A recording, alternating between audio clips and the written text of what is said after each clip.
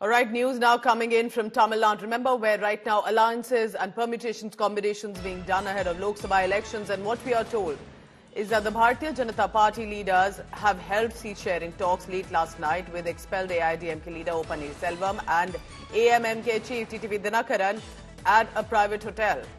Senior leaders Kishan Reddy and General E.K. Singh, we were told, were also present along with other state leaders.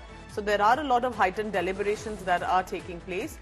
And also interestingly, that Dinakaran, remember, earlier had said that they will be most likely be extending unconditional support to the Bharatiya Janata Party.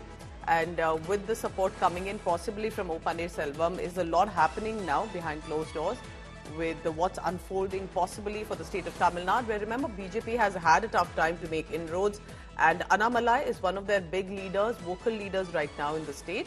Could this alliance help the party move further into the state of Tamil Nadu?